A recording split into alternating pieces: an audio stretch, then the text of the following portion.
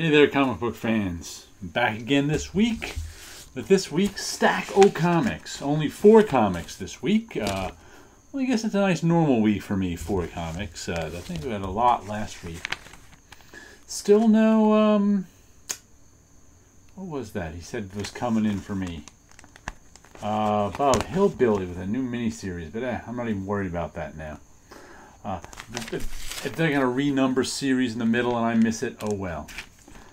Freebie this week, a little comic shop news. I think that's what's that, a Cliff Chang cover?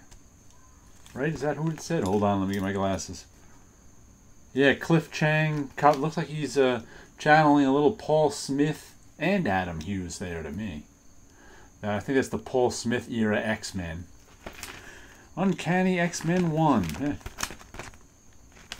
Oh, I guess this issue is all about the X-Men. Oh, we got some Spider-Man on the back. Spider-Man newspaper strip. Marvel rebuilds X-Men excitement. I'll believe that when I see it. Foiled again. Oh, I guess they got foil. DC has added foil covers to comic books before. More October foil covers. There's another thing I can pass on. What else do we have here? I don't know. Looks like all Marvel and DC news. I'll check it out later. I always like to check out the comic shop news, see what's in it, and occasionally even find something I like, but, you know, you can't always count on it.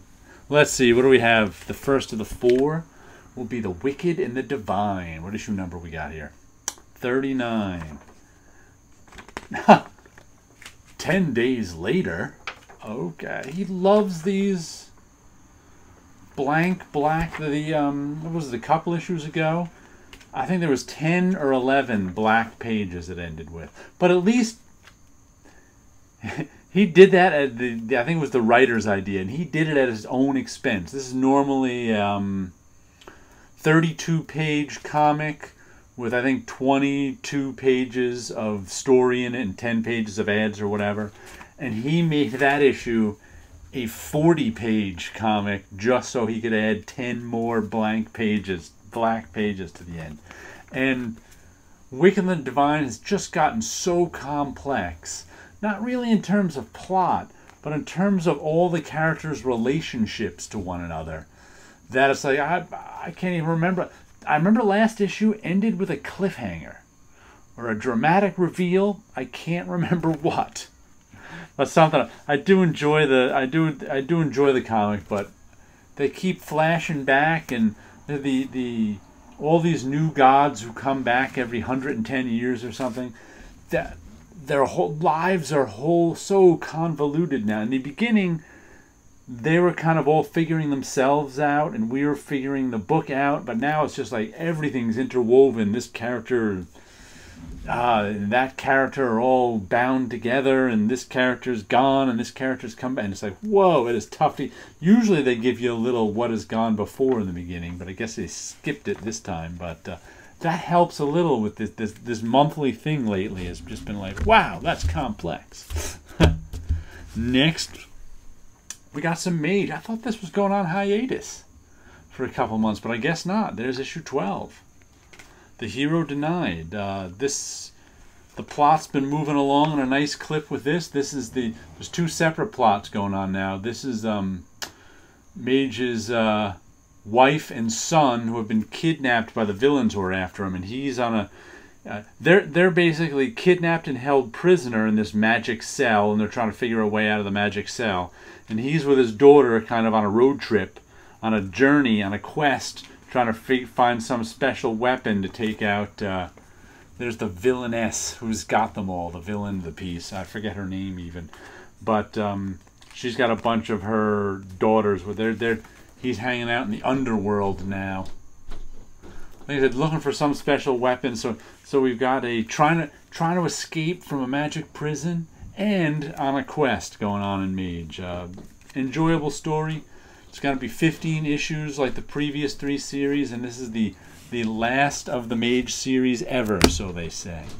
Oh, and Birthright is back. Look at that. What happened to last in this? What is that? Oh, that's this takes place on Earth in a magical world. Don't ask me which one this is. And I think, let's see, what happened last issue? It's been a while. Huh, nice double page. This is always, I'm never fond of the covers, but it's got nice double page spreads. I think last that happened in this are a gang of Earthlings and magic users who are fighting the evil people from the other alternate dimension. They holed up in Ireland somewhere, and then had bad guys come after them. There was a whole set piece on a train where they had a train crashed and things happened, and it's a very action-oriented book, but there's a lot of plot too. A lot of stuff happening between the two worlds where this one big supervillain conquered the whole fantasy world, and now he's got his designs on Earth, so he wants to come over, and the lead character was supposed to be a hero and go back and save the other world, but instead he got turned, stuff like that. So Birthright. And the last comic of the week is The Beauty. Pardon me. I was talking at the comic shop a whole lot, so my throat's a little dry. Let's see, the last issue. I think we went back to criminal stuff in the last issue of The Beauty. Hold on one second. I'll be back in a moment. Here we go. Got my water bottle. I mostly drink water. Matter of fact, not even mostly. I always drink water. I don't like anything sweet to drink, so the only thing I drink is water. Odd, because I like sweets to eat, but to drink, it's all water. What were we talking about here? That's right, The Beauty. We've had cop stories, we had robbers stories, we've had slice of life stories, we've had media stories, and now we're back to, I think these are robbers stories. Oh, that's right. Last issue was the beginning of a new story arc, and these two guys right here, where are they? There's a guy and a girl. There they are. This guy and this girl right here are criminals, and they're killing other criminals. So last issue was all about them killing a group of criminals for what? I'm not even sure what their motivations are. I think one of their buddies got killed, and now they're hunting down their buddies being killed somehow broke the criminal code, and now they're after all the criminals who killed their buddies, and they killed a bunch of them. Now they're going up against some real big psycho. So we'll have to see how that goes. Yeah, so we've gotten back to the criminal element of this. So there you go, 4 books. Now we'll give you a little look at my, as you could see it, my giant monster face. I'm working on some more of these large ink drawings, and this is all ink on paper. Let's see if we get. See, it really glares. Oh, I got. Okay, grab two. I have all my large drawings stacked up here at the moment, and one more ready to go in the back once I figure out what I'm going to draw. But I decided I've done these small mostly. There's another one over here.